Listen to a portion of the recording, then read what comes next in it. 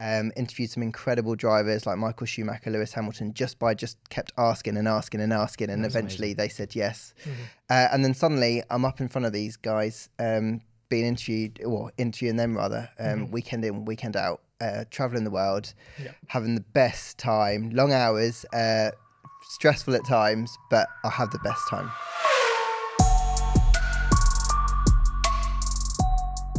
Hey everyone, welcome to the Track Limits podcast presented by Formula Addict. I'm your host Swish. I'm with my co-host Henny, and today we have an incredibly recognizable face in the paddock. If you watch the F1 races, you're probably seeing him go up and down the paddock. It is the one and only Lawrence Barretto. Welcome. Welcome. Thanks, chaps. This is very exciting. I'm very, very happy to be here, and that was quite some intro. So thanks very much. I get inspired, but I'm so excited to have you here. I mean, you're obviously somebody that we greatly look up to in many aspects. That's very kind. And I think throughout this entire hour, I'm really excited to unpack an incredible career you've had thus far. Because I think some people, they see you on F1 and they don't really know all the accomplishments, all the milestones, maybe even the challenges that you've gone through. So I'm pretty excited to kind of go deeper into all of that. Well, you successfully made me feel very old. Thank you very much. No, I'm joking. No, it's been fun. Yeah, I've had a good run. So yeah, so far, so good. So we break up our podcast into 3 sections. Q1, all related to racing. Q2, kind of diving more into you as a professional. And then Q3, our favorite, the rapid fire round. Yeah, I'm looking forward to that. And stressed in equal measure. So let's see how that goes. Incredible. So we're going to get into Q1. First question, in about 30 seconds or so, try to. How would you describe your career and some of the core accomplishments you're proud of? I would say my career has been interesting, quirky, unusual. I started a journalism degree, very cool, but then I've kind of worked my way through asking people for jobs, taking a lot of no's along the way. Interviewed some incredible drivers like Michael Schumacher, Lewis Hamilton, just kept asking and asking and asking, and eventually they said yes. And then suddenly I'm up in front of these guys, being interviewed, or interviewing them rather, weekend in, weekend out, traveling the world, having the best time, long hours, stressful at times, but I have the best time. It's incredible. And you're not lying about traveling the world. I remember the first time we met you was in New York. And I think we saw you in the customs line. We did. And I was like, oh my God, it's Lawrence Barretto. Right? Like, and I think at the event too, the AlphaTauri car launch, you were like telling us that, hey, man, it's like one of the many car launches that you're covering. And that was even before the season started. You were just all over the place. Yeah. So when I met you guys in that custom line, I was so tired because I'd done New York the week before for Red Bull. I was about to do 24 hours or so, and then I got to hang out with you guys at the AlphaTauri lunch, which is cool. But I wasn't, I was here, there and everywhere in that period. My most fun period of the year, actually, because you get to see the new cars, you get to meet the people, everyone's excited, but I get to go like here, there and everywhere, just depending on where a team wants to launch. But I was pretty tired, I think, when I first met you. So, And what does the day-to-day life, though, look like for you, even especially during the season? Like, are you typically like able to get some free time, or are you kind of just traveling from one place to another, writing, reporting, all of that? So luckily, I get to spend some time at home. So my fiance gets to see me, so I think that's a good start, and my friends remember who I am, my family know who I am, but I'm very much kind of hopping around the world. So from around February time, when car launches season starts, till around the end of November, early December, I'm hopping about, spending time at home when I can, try to get out to play some golf if I can. I love eating burgers, so I try to go and find the world's best burger. That's kind of a pursuit of mine, which is cool. Do you give them reviews? Yeah. So at the moment, I think I've eaten around 135 different burgers. Whoa. And I've got a silver notebook that I've ranked them all. And one day, when I get time, I will write a book about my favorite burgers. So that is the plan. But at the moment, Formula One consumes my life. We've got 23 races this year, and I do shoots in between races as well. So it's not just going from one race to another. It's a real mix, though. I think I did 45, 50 flights last year. So that's kind of around the ballpark of where I'm at the minute. And how has the sport changed since your time starting as a journalist? It's changed a lot in positive ways, I think, because the access is so much better now. I feel like I was very lucky at the start to get the opportunity to talk to drivers, to talk to engineers, team bosses, and get an insight into what was going on. And fans didn't really have that kind of access beyond what us as journalists were telling them. Whereas now, drivers spend so much time on social media. There's so much more access to drivers outside of the circuit. And I think people, if I was a fan now, I'd feel like I'd know the drivers a little bit more. I'd find out what they're doing beyond between races, what they're at races. So I think from an access point of view, it's changed. I think from a racing perspective, I've always loved it. From the first race I watched in '94 to the races that I watch now, I've always enjoyed watching Grand Prix, watching the drivers have spats if they have spats. You know, the overtakes, like just everything about it. The politics, I love the politics of Formula One. I think it's great. I think the drama, it's just so good. And I think that's kind of bumbled along. It just is seen differently. And because you get more access, you see more of these stories come through. So I think that's probably the real difference. Yeah. And take us through, how do you even prepare for whether you're writing an article or a feature on a driver or even just a team itself? How do you prepare and do your research for those? We're taking notes, by the way. We're learning as it goes. I think, well, you guys will know that you love motorsport so much that you watch it all the time. And so I watch Formula One. I read books about it. I watch, you know, Drive to Survive, but I watch documentaries that have come out. I do everything that I can to just know what's going on, and that's because I love it. So I don't really feel like I'm doing homework per se and doing research. I just kind of just do what I can because I'm interested in it. I like to read around what's been going on, so that when I go to a Grand Prix, I kind of feel like I'm on top of what's going on.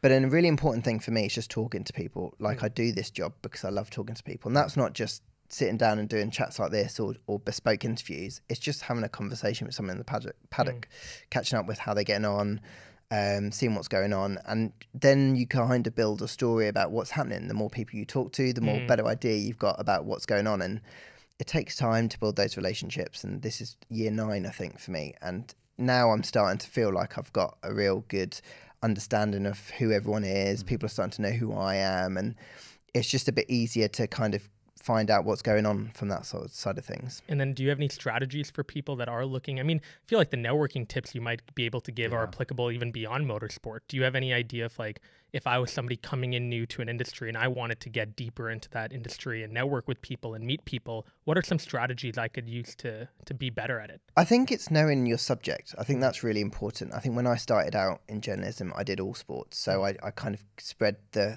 net wide. I did tennis, I did football, I did rugby, I did Olympic sports, and I did Formula One. And I just tried to build my knowledge in all of those bases and understand what I was trying to achieve, what I was trying to report, what were interesting stories were.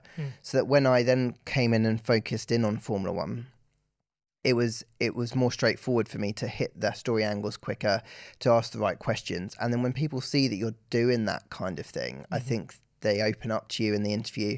I think people hopefully respect you a little bit more, and then that opens doors to other opportunities. So I think if you know your subject, even if it's just you've gone in and you've known tennis really well, but you want to break into Formula One, if you can show that you know that environment and you've really put the effort in to learn that sport or learn about that specific person, I think people can see how hard you've worked to get to that point, and hopefully they'll give you an opportunity. Cool. And then how do you balance your work? I mean, you work with Channel 4 and then you also do a lot of reporting for F1. I mean, I bet there is a crossover there, but like, how do you balance your time with both of them? I love to be busy. So I'm probably, people call me one of the busiest people in F1. Because I believe it. We see it. And you mentioned right at the beginning about how you see me bouncing up and down. That kind of is what my job is. I get there, as soon as I'm in the paddock, I'm up and down and talking to people, doing interviews, doing bits and pieces. So I balance my job. Formula One is my core job. They're my core employer. And so that means that I'm doing TV pen interviews. I do paddock lifestyle magazine shows. I do a core thing, a driver's parade sometimes. And then Channel 4 is just something extra that Formula One have set up for me, second me out to Channel 4, and I do 10 races a year for them. And it's an opportunity to work with a different group of people, another great crew of presenters, David Coulthard, Mark Webber, Steve Jones, and you get to learn from them. And I think it's a real cool way of seeing how broadcasters do it to maybe Formula One as the sport might present sport. So it's just it's a learning experience for me. I've learned so many skills just working with DC and Steve and Mark that then I can apply to Formula One. But also because I talk to the drivers all the time, it makes no difference really if I've got a Channel 4 microphone in my hand or Formula One. It will just be the style of question will be different. The topic of conversation will be slightly different depending on what the agenda is for that interview. And for me, that's great because I just love to try and get information out of a driver, let them show their best self. hopefully inform people, entertain people.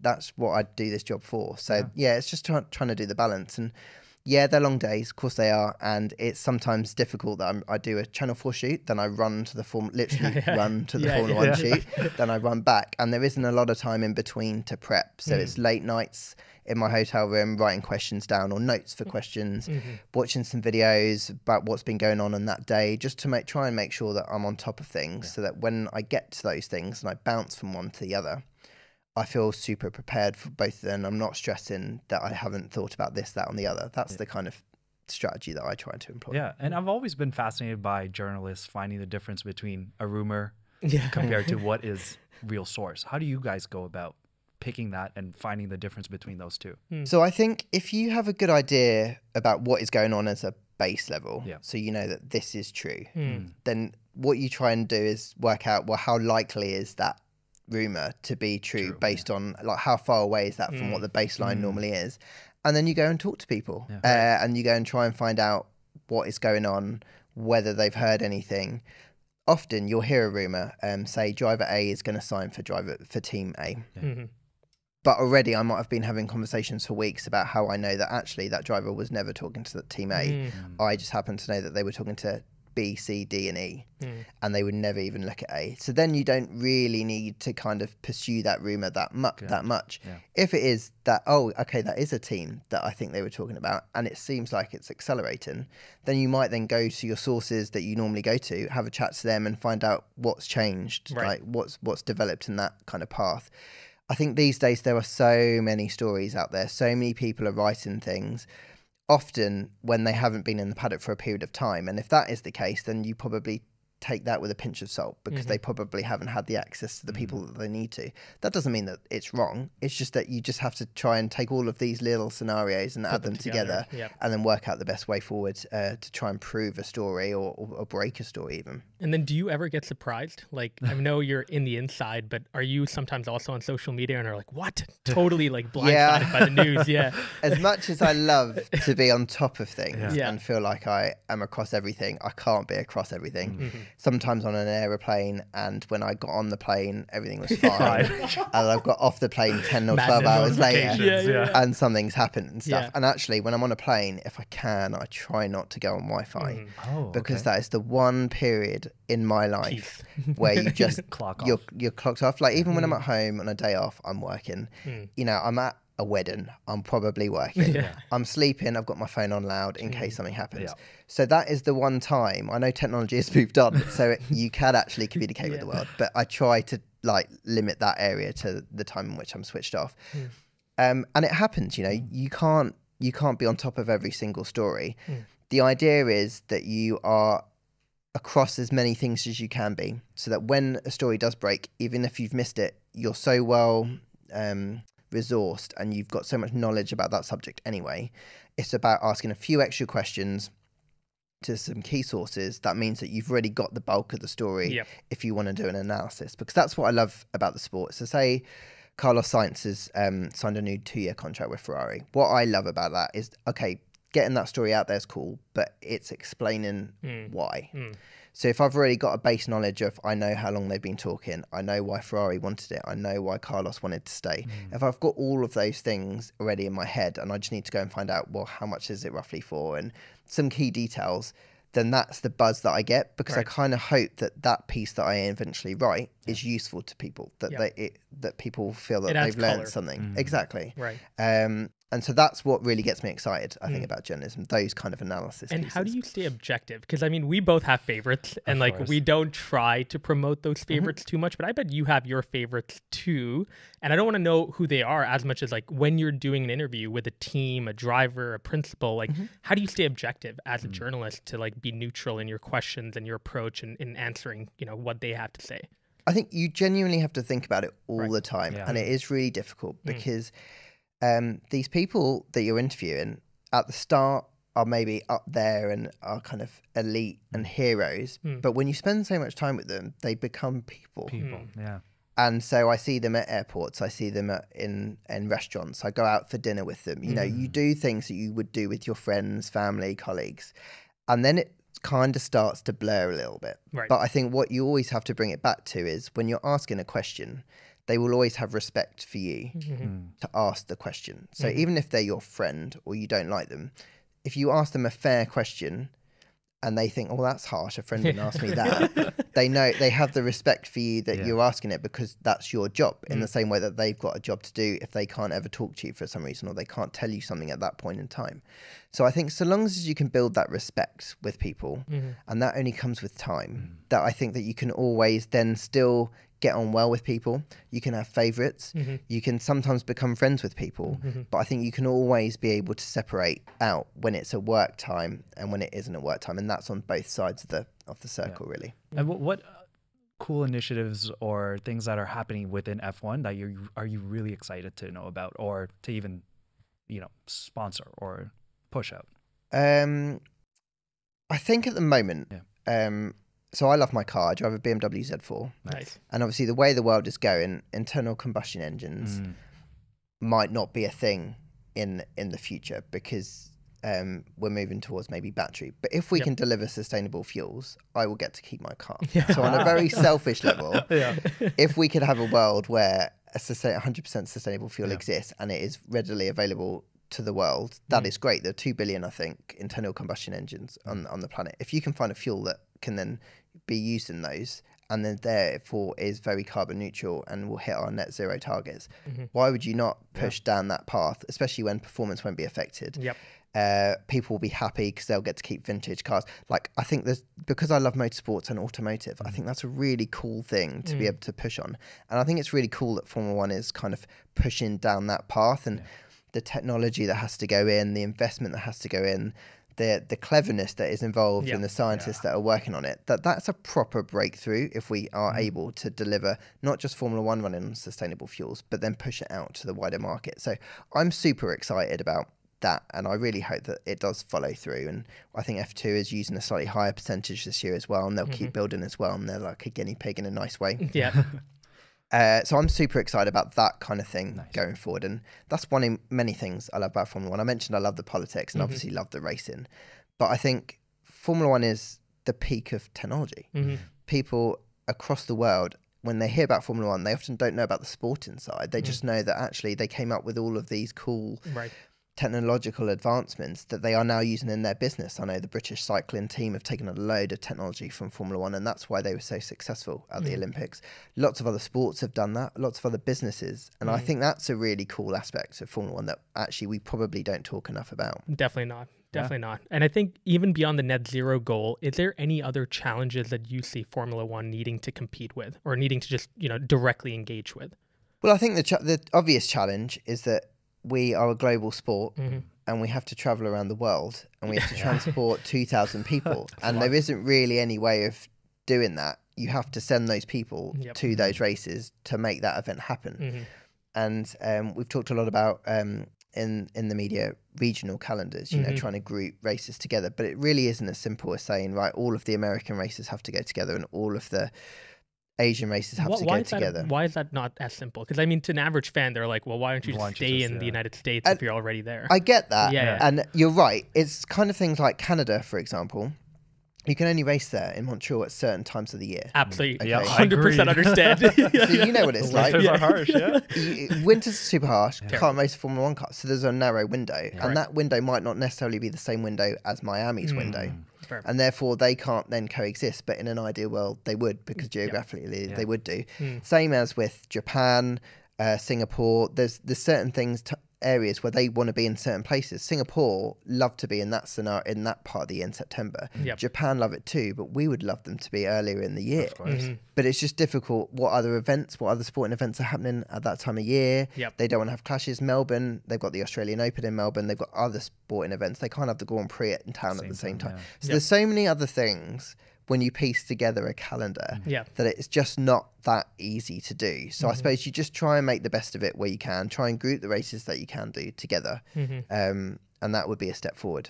Yeah. And where do you see, I know Formula One is constantly increasing the races. Right now we're at 23. They want to expand to 25. Are you a proponent of that, or you're like, okay, this is enough, we need to put a gap on this? So when I first started watching F1, I'm pretty sure there were 15 to 16 races, and the season ran something like March to October. Yeah. And most of those were in Europe. You maybe had a couple of flyaways at the start and a couple at the end. So the championship and the way it looks is completely different now.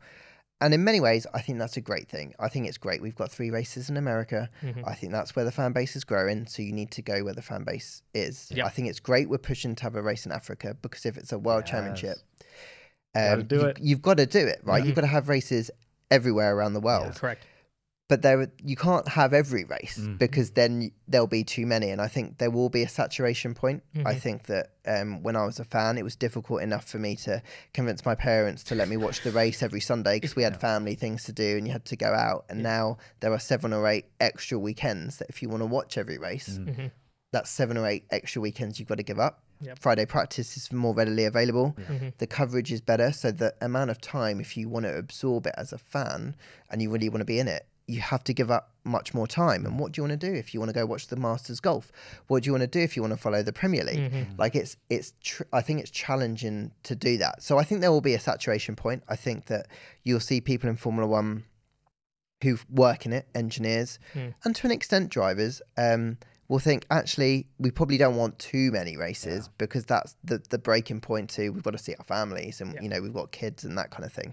But I think at the moment, we're just about hanging on, and this is just about the right number. But I don't foresee us going miles into 30 races. We're never going to have that. No, I don't think. And I do think we might move to a spot where we rotate races. So one year it's the French Grand Prix, but that spot is the Belgian Grand Prix the next year. Correct. And I think we might move to that, because then you could hit more regions over a period of time. Can you imagine America? You could maybe have 8 spots on rotation. Maybe you always will have to have Vegas because it will be so cool. Or I don't know how it would work, but maybe you have 1 rotational American spot each year. I think that's probably a potential way of kind of getting around that kind of thing. Amazing. Speaking of Vegas, by the way, if you have not seen Lawrence wearing the Vegas jacket, go to his Instagram. That was incredible. Final question at Q1. What are some of your favorite memories in the paddock? Like, just in the last few years, when you look back into the kind of wild show that you've been on for so many years now, like, what are some of the core memories you take away, and why did they resonate with you? Oh, how long have you got? Maybe give us like 1 or 2. I've got so many great moments. So when Daniel Ricciardo won the Italian Grand Prix for McLaren, I've got to know Daniel over the years, and I was really feeling his pain. And we were talking a little bit earlier about like blurring the lines between like being supportive of someone and doing your job and asking the hard questions. And he just had the toughest of years. And he obviously went and won that Grand Prix, and he came in the TV pen. And I had an alcoholic beverage and my shoe. And I said, it's one of the shoes that I actually wore and actually happened to like. So it just so happens that, so I said to him, okay, do you want to do a shoey in my shoe? Poured in the alcoholic beverage, gave him the shoe, and he did it. Whoa. Tell me there's a clip of this. He drank out of my shoe. There is video evidence of it, photographic evidence. He's even signed the shoe since, and it's sat on my desk at home, which I thought was really cool. And I promised him that if he were to then go and win another race, I would do a shoey in his shoe. Nice. So that will still hold. If, hopefully he'll come back next year, because I still think he's got a super talent, and I think he deserves to be on the F1 grid. I will do that. But, that was just a real random moment of like, it kind of just showed how much that win meant to him. It showed the mood that he was in, and it was quite a special moment for me to share in, but also hopefully shows the relationship that we'd built over the years. Another great moment was when I interviewed Claire Williams on the last weekend that she and the family were part of the Williams team. Nice. And I was really lucky that I got to know Sir Frank over the years. He was really supportive of me when I was coming into journalism, and I got to know the family really well. So that was a really challenging weekend, because there was a lot of emotion involved. It was a really difficult time. Claire realised that they had to sell the team to save the team. And they had to let go of their baby, basically. It was part of the family. And so I got to spend a lot of time with Claire over that weekend. I did that one final interview, and I remember her welling up talking about the fact that this was going to be the last time that she was going to be running the team that her father had set up. And to be part of that quite significant moment in history was huge for me, because admittedly, I was a Schumacher fan when I was younger, and he was racing Williams and Damon Hill at the time. But Williams always had a really special place for me, a really iconic British team. So to have been able to really embed myself in the latter part of their story was super cool. So yeah, that was just one of many really pretty cool opportunities that I've had in Formula One, and yeah, hopefully there'll be many more to come. Let's do it. I think that was a fantastic Q1 Henny verdict. I gotta give that a purple. I think it was a purple. Yeah, that was a purple sector. Strongest Q1 we've had. Yeah, that was amazing. Right through Q2. Yeah, I'll take that. Thanks. Amazing. Well, stay tuned, guys. We're going to be back with Lawrence for Q2. Hey guys, if you like what you're seeing, hit that subscribe button right now. We really are excited about the community we're building. We have a lot more content we want to share, and we'd love for you to be the first one to find out about it. Welcome back to the Track Limits podcast with Lawrence. Lawrence, you're through to Q2. How do you feel about that? Oh, I'm delighted. Yeah. There was a little bit of tension there. With a purple here. There's a lot of pressure here. Yeah. In Q2, we want to dive a bit deeper into you as a professional. Cool. And want to go back to like the early days you went to, oh my God, Bournemouth? I'm going to pronounce it wrong. There you go. I got it, Bournemouth. Thank you. I can see the tension. Canadians and Americans will empathize with me, but Bournemouth, I mean, tell us, what did you study? Did you come in realizing that a career in Formula One is potentially what you wanted to do? Well, firstly, I still can't get over the fact you're calling me a professional. Yeah. So I take that very kindly. So thanks very much.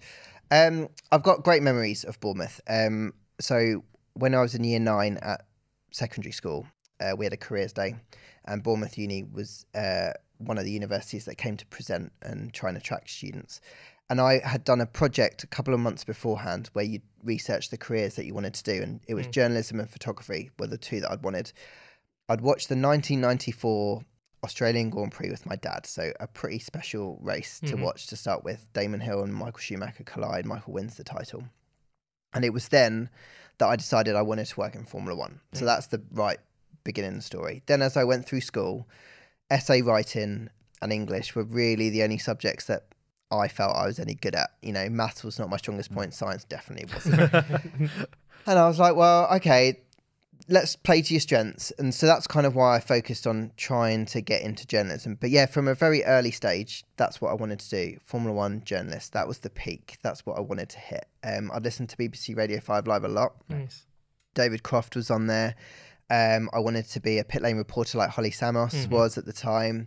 That was the goal. And so I'd gone through school and you'd get those kind of nods of like, yes, Lawrence, that's great. It's great to have dreams. Yeah, go for it. But, you know, make sure you study all these subjects because, you know, if you don't hit that goal, you might end up in banking or, you know, something else. So just keep your options open. I was like, no. I want to do sport and I want to do Formula One and this is what I want to do.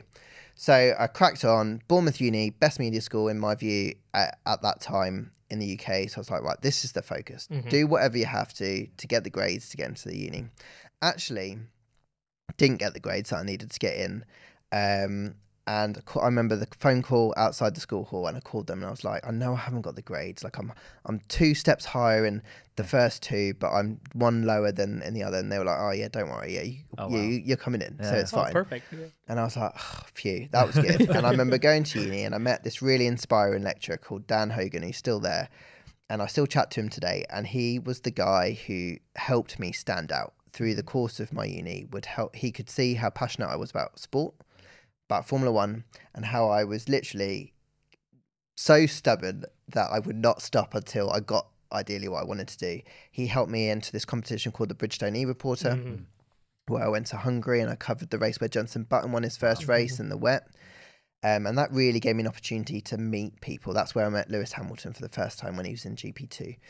And he was Dan Hogan was the guy who kind of helped get my application sorted, inspire me to do different things with my CV. So my CV, I remember I did my first draft and it was just what any CV I've ever seen was, just writing. There were just words on it, right? Yeah.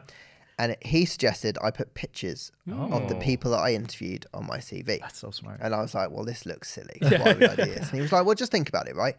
You're going to get 100 CVs through. This guy or girl has got to sort through they're going to have to sort it in some way. So they're probably going to pick out the one that looks slightly different. And so what I did is I picked so at that time I'd interviewed very randomly, Pierce Brosnan. Okay.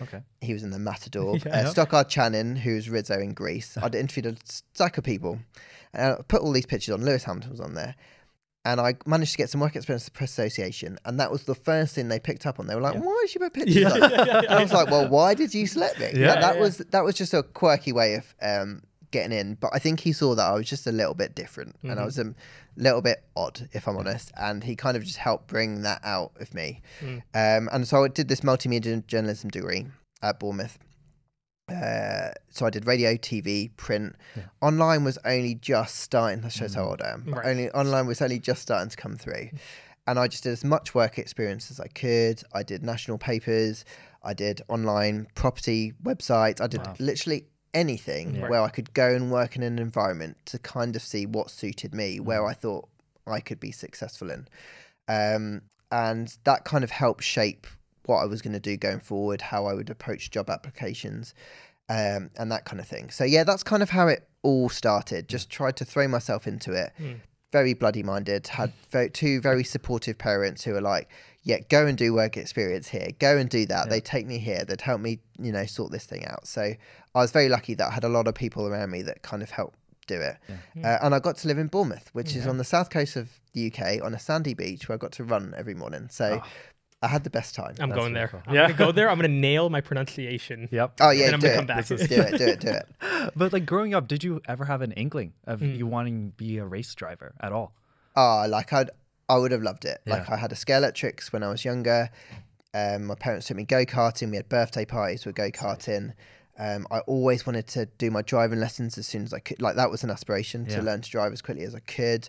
I loved doing simulators, but the constant among all of it, just wasn't very good. Because the problem was I'd accelerate down a straight and I would just brake earlier than everyone else because of it was the fear factor, the fear of crashing. And actually I was very light, I was very little. I had all of the characteristics and traits to be a good racing driver, but I just didn't have that final kind of exactly. And so I realized that wasn't going to be the case. Still love going go-karting. And I still love trying single seaters out if I ever get an opportunity, or driving. I kind of like saloon cars a little bit more. I get more of a kick out of that if I get a chance to drive on a circuit. But I still love doing all of that. But I knew what my limits were, and my limits were I wasn't going to be a racing driver. So what is the next best thing? And that's kind of being part of Formula One. And that's what's great about this sport, is that you can work in legal, you can work in finance, you can be an engineer, you can be a driver, marketing, hospitality, communications. You can still be part of Formula One. You don't have to be a racing driver. And I think that's what's great about it. So, I was still bloody minded. I wanted to be a journalist. I wanted to be that pit lane reporter. I wanted to interview drivers. So I just cracked on. That was always the goal. Right. Nice. And it seems like I'd love to hear from you kind of what you think made you so successful as a journalist. But I think one of the things I'm taking away is just the fact that you were relentless, and you were, more importantly, like willing to put yourself out there, ask for favors, pepper people if need be, to like try to get an interview and try to stand out. Do you think those are some of the elements that made you a little bit special and more successful perhaps in your field? Possibly. I'm really not very good at kind of understanding why I've managed to do what I've managed to do. I've just always tried to take the opportunities that have been presented to myself. Like I feel like my parents gave me a lot of opportunity, so I felt like it was my duty to take those opportunities and then try and make the best out of it, I think. And I've been very lucky along the way that several people have been very supportive. Like I met Will Buxton on that weekend in Hungary when I did the British Lane E-Reporter competition, and now I work alongside him presenting him. That is remarkable. I met Lee McKenzie, a Channel 4 presenter who I now work alongside at that weekend. James Allen, who was a pit lane reporter, he was very supportive in my early part of my career. Tom Clarkson. There were a billion people, and Bradshaw, who's been in comms, one of the best comms people I've ever met. There were tons of people who were supportive, but I always just tried to show that I was keen. Hopefully I was good, and they saw that I was good and they wanted to support me, and just try and put all the pieces of the puzzle together to try and take the most take these opportunities going forward. Yeah. And on the flip side, has there been a moment where you're like, I screwed up, like I did something wrong, whether it was on live television or even just journalism where you got it all wrong? There's loads of those, because the reality is you can't get it right every time. You can't always ask the question in the right way. You can't always have seen everything. So there are moments in the TV pen when I have to interview all 20 drivers, whereas the reality is I can't follow 20 drivers individual race. So there will be times when I have to maybe be a bit more open with my questioning on someone who's finished 17th, 18th, 19th. Or I've got it wrong. Like there were so many, say, accidents or tyre strategies where I've gone, oh, you did that. And they're like, no, I didn't. And the reality is that's going to happen. I'm not, it's not because I haven't watched the race. I've just made an error because there's a confusion. And sometimes that happens. But I just, obviously I try to minimize those things. But I think I had a really good grounding early on in my journalism career. I worked for a magazine called Sport. It was a weekly magazine where we covered all sports. I went in there as the only person who was interested in motorsports. They were like, well, yeah, go on, you can go cover that. Take the whole department. Exactly, you go do it. And I was like, all right then. And I interviewed Lewis Hamilton, Valentino Rossi, Jenson Button, Fernando Alonso. Quite the roster there. It was pretty cool. And I did that probably in the first year or so, and they were cover features. And I just like, well, this is great. Like they're big names, but and you kind of know what you're talking about. And that was cool. But I also went and did other things. I interviewed Mark Cavendish, a really successful cyclist for the Isle of Man here. I did rugby players. I did footballers, Andy Murray, tennis players. And what was great about that is I really had to go and learn those sports. I had to really get better at researching. I had to get an idea of how to question this person, to learn this new person's mannerisms, to learn how they are best, how I can get the best out of them. And actually that was the best grounding I could have, because it kind of taught me how to approach interviews differently depending on who I was interviewing, how I would write my question. Like I don't write questions really anymore. First interviews I did, I used to write reams and reams and reams. Now I write them down before the interview or notes, and that goes into my head. And then when I do the interview, I just do what I'm doing with you guys now. I just have a chat to them. And it kind of, because I've done it so often now, it's in my head. I wouldn't recommend that as a strategy in your first couple of interviews. I'm gonna go do that right now. But maybe like further down the line, it kind of builds in, and then you're a bit more relaxed and it's a bit more conversational. But I only learned that skill 10, 12 years ago by doing all of the things that weren't facing Lewis Hamilton when he's just got out of the car and won the world title. I had to go and do that grounding somewhere else. So I think it's about patience. I know that word is, because I'm so stubborn, I hate that word. But you just have to go and do all of that stuff so that you can be the best that you can be further down the line.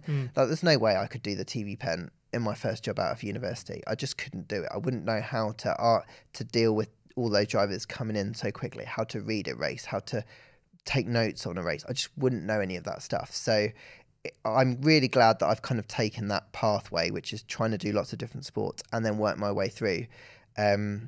But I'm also really lucky that I've had so many opportunities along the way. And then diversity is obviously a hot topic right now. And I know a lot of people look at the drivers and they feel like, okay, there's a lot of room for more diversity among the 20 drivers. Is that the same also for journalism and reporting? Like, is there, something that needs to be done even across the paddock beyond even just the drivers, do you feel?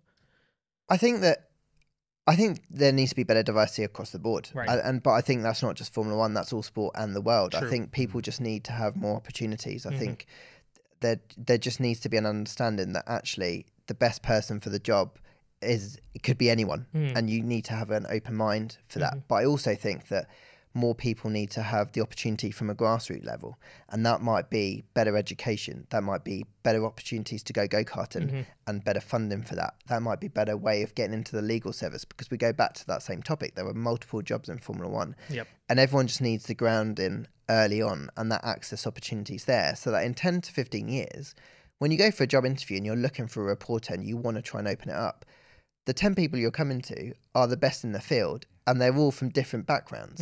And therefore you are picking the best person based on the best person for that job. And you've got a great selection to choose from.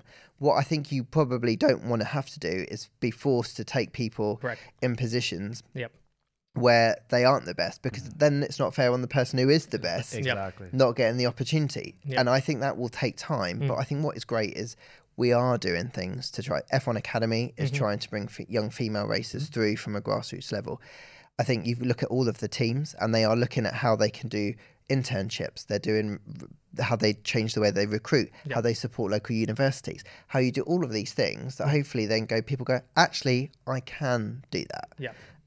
When I was first a permanent journalist in Formula One, there weren't very many people who looked like me. I think that's the truth. Yeah. I never felt out of place. Like I never felt like anyone treated me differently, but I did feel like it was very clear that I was very different to those around me. And I'm pleased to say that is changing. It's probably not changing as quickly as some people might want, but I think that's the reality of the situation. So long as we're going in an upward trajectory, as long as people, when I meet fans, what is great is that they now feel like there is an opportunity. Yeah. Whether or not they achieve that opportunity is a different thing altogether. But if they feel like there's a chance, that's already a game changer, I think.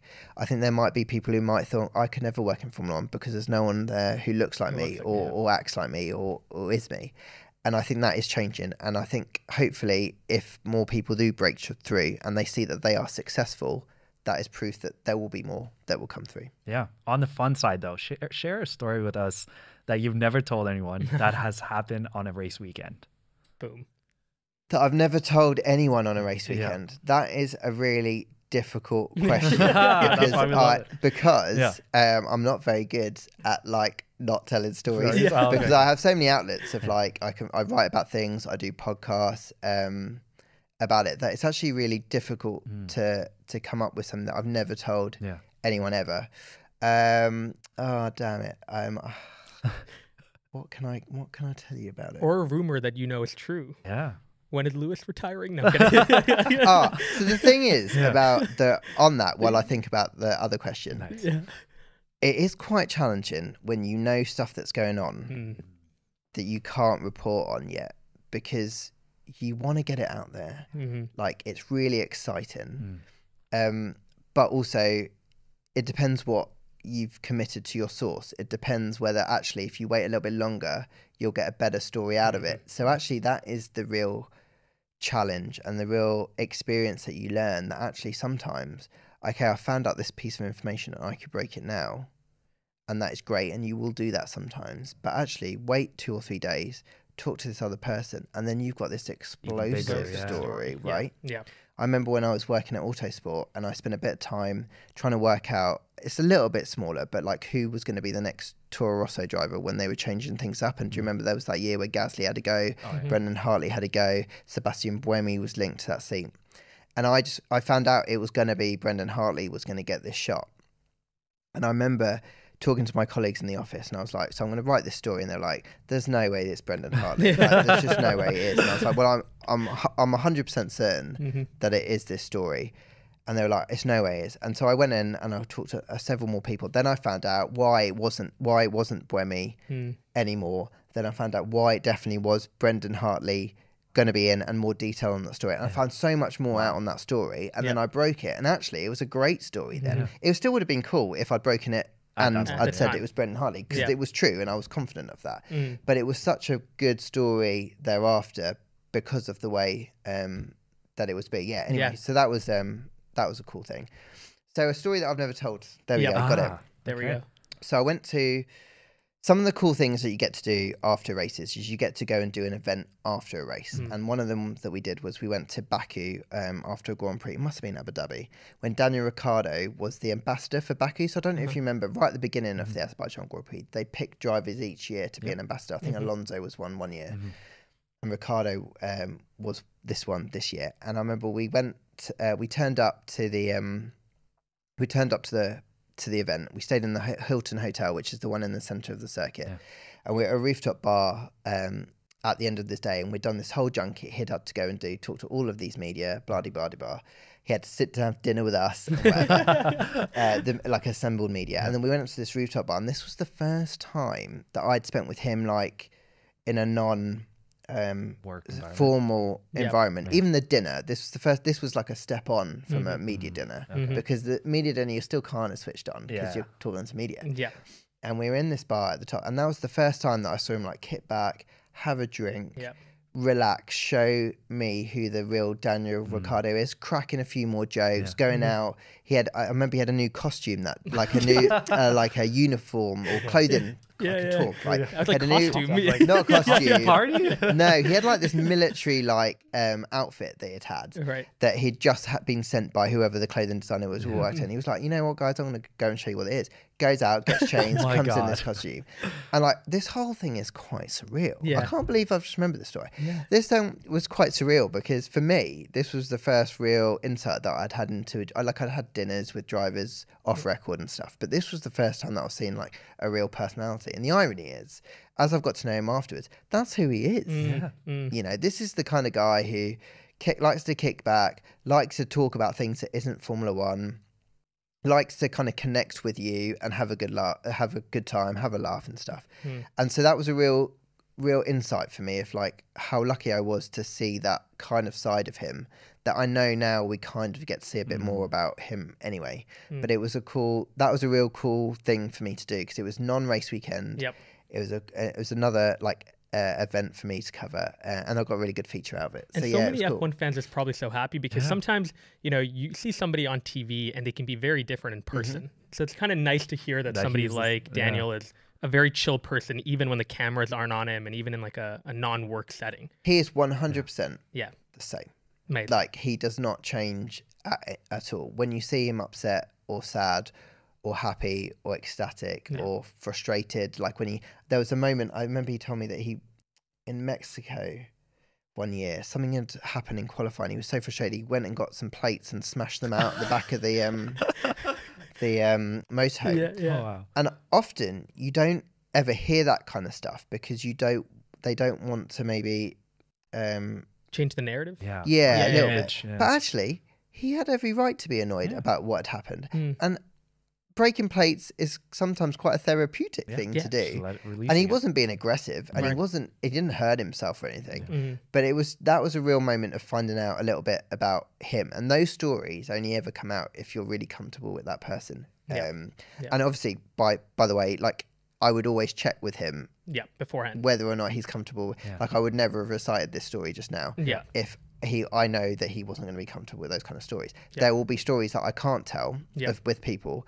But the only way that you ever make progress is if you keep the secrets that you need to keep with and you tell the stories that you're comfortable with. But hopefully you can find a way where you can tell some cool stories like that. Incredible. Q2 verdict? That story is a purple. Yeah. 2 purples. Yeah, I don't think we have ever given 2 purples. No, I don't think so. No. But it would be really sad if you did not get pole now. Yeah, so I'm under pressure now. Yeah, Final Q3 coming with Lawrence. Stay tuned. Welcome back to the Track Limits podcast. We are now getting into Q3 with Lawrence Barretto. Lawrence, nervous? Excited? A little bit, because I don't want to lock up right at the final corner and really let go, because it's going pretty well so far. Yeah, 2 purples so far. Last sector. Last sector here. Let's see. First question right away, Lawrence. We're going to give you a bunch of questions, see how rapid and fire your answers can be. Okay. If you had to choose one platform to post on forever, which one would it be? Instagram. Oh, okay. I love it. Yeah. Perfect. So this, for audio listeners, this is a photo of you, fashion on point. This was in 2020. What was going on? This was the moon boots scenario. Yeah. Moon boots, my favorite grey coat, my woolly yellow hat. Oh, yeah, that was a look, wasn't it? That was a strong look. So the first time I wore those moon boots was in Russia. Winter Olympics, stay with me. Home of the Winter Olympics. It was 25 degrees, but I'd committed to them. So I wore them for as long as I could until my feet started burning. Had to take them off. But that was at the Nürburgring, and it was so wet. And everyone who had mocked me in Russia were like, you've got the right footwear in Nürburgring, because my feet were toasty. That was a funny moment. Nice. Next one. Which one out of the big social media platforms would you delete if you had to? Probably Facebook, because I just don't really use it anymore, and I feel like it had its time and it was great, but it's just probably not my favorite anymore. Nice. What driver would you trust to drive you blindfolded around a track? Actually, most of them, oddly, because I've got a lot of trust in all of them, but the one I would trust the most is Carlos Sainz, I think. Nice. All right. Which driver, in your opinion, is the greatest driver of all time?